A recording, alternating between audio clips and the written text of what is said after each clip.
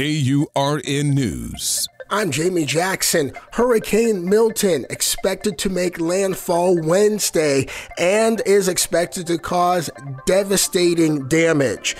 Here is National Hurricane Center Director Michael Brennan. Let's talk about why you want to get out of those storm surge evacuation zones. What are you going to see when that devastating push of water comes in off the Gulf onto the west coast of Florida? You're going to see large areas with deep water due to storm surge flooding. Again, 10 to 15 feet above ground level in some places. Structural damage to buildings, some buildings being washed away by damaging wave action. Locations may be uninhabitable for an extended period. You do not want to be in those locations after the storm.